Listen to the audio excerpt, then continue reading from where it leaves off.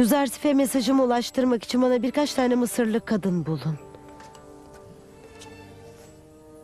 Efendim, bu huzursuzluğa bir son verseniz daha iyi değil mi?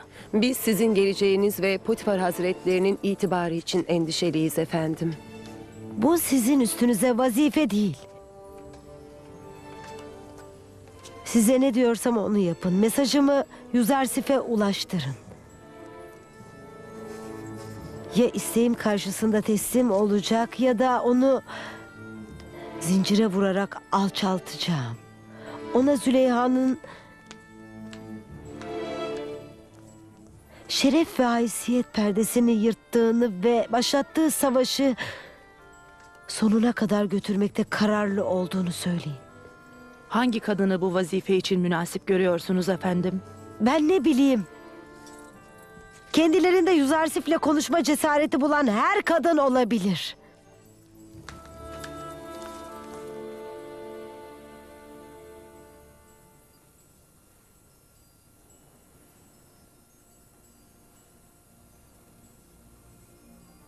Rabbim, eğer bu kadınların hilelerini boşa çıkarmazsam, çevirdikleri entrikalar da etkili olursa ben kaybedenlerden olacağım. Bu adil değil. Züleyha seni altınla satın aldı ve yıllarca sana sevgisini verdi. Buyruğuna uymayıp kendine zulmetmen doğru değil. Bu itaatsizliğin sonu zindandan başka bir şey değil. Biliniz ki asla Züleyha'ya teslim olmayacağım. Onunla anlaşırsam Allah'a karşı gelmiş olurum. Pekala, şu halde bizden birini seç. Şüphesiz bizim sana olan aşkımızın Züleyha'nınkinden aşağı kalır yanı yok. Siz ne kadar adisiniz. Benim sahibim ve üzerimde hakkı olan Züleyha'ya günahta itaat etmezken siz yabancılara mı itaat edeceğim? Sizin güzel ve sevecen şehriniz şefkatli bir kalbe sahip olduğunuzu gösteriyor. Kendine aşık olanları incitmek büyüklere yakışmaz. Batıl isteğinizi bir kez daha tekrar edecek olursanız, edep ve saygı kurallarını bir kenara bırakır sizinle anladığınız dilden konuşurum. Öyle anlaşılıyor ki Yusuf Hazretleri kendini her türlü cezaya hazırlamış görünüyor. Ne biz ne de Züleyha isteklerimizden vazgeçmeyiz. Gerekirse Yusuf Hazretlerine zindan cezasını uygularız. Züleyha tarafından bir hediye. Peygamber kucağında yetişen bir şehvetperestlerin kandırmaca ve kurnazlıklarına aldanmaz. Ezeli ve ebedi yaratıcının yuvasından yükseklere doğru uçan huma kuşu kargaların tuzağına düşmez.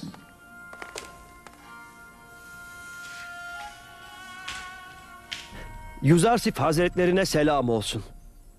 Bana asla tazimde bulunma Mimisabu. Özür dilerim efendim. Alışmışım çünkü. Küçüklüğümden beri bana büyüklere saygıda bulunmam gerektiği öğretildi. Hepimizin karşısında tazimde bulunmamız gereken o büyük ben değilim. O gerçekten de ona layıktır.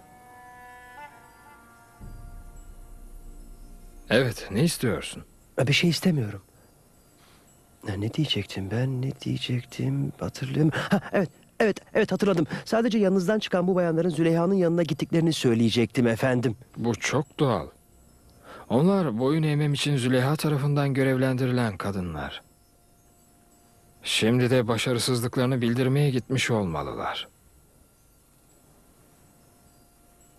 Bu arada Mimisabu, sen bilirsin bu mendillerin anlamı ne?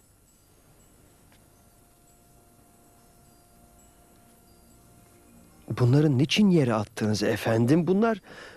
Bunlar aşkın sembolleridir.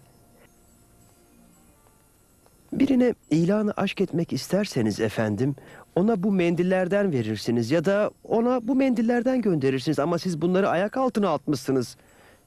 Keşke biri bana bu mendillerden gönderseydi. Beni çok mutlu ederdi efendim. Peki anladım. Gitmem gerektiğini söylüyorsunuz. Pekala. Zaten söyleyecek bir sözüm de kalmamıştı efendim. Gidiyorum efendim. Ancak güzellere davranma tarzı bu değildir.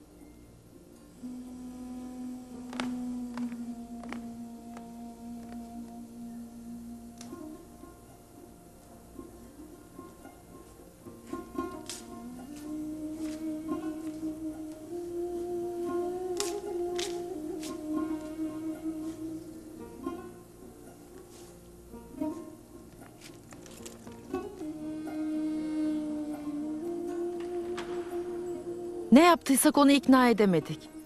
Taş olsa yumuşardı. Ne var ki Yuzarsif gerçekten taştan daha katı. Çabalamak boşuna. Sonuç alacağımızı sanmıyorum. Peki sizce ne yapmalıyım? Hiçbir yolu yok mu diyorsunuz ya? Yuzarsif'i zindana atın. Bu tek çaredir. Zindan? Belki o korkunç yerde sizin ona sağladığınız bu imkanların kıymetini bilir. Zindanın nasıl bir yer olduğunu görünce itaat edecektir elbette. Ama bunu yapamam. Zindan onu benden uzaklaştırır. Bu inatçının itaat etmesini istiyor musun, istemiyor musun? Bu bir kınama cezası. Yuzarsif'in direncini kırmak için geçici bir hapis. Teslim olunca onu serbest bırakırız. Yuzarsif'i 7 kapılı odaya çağır.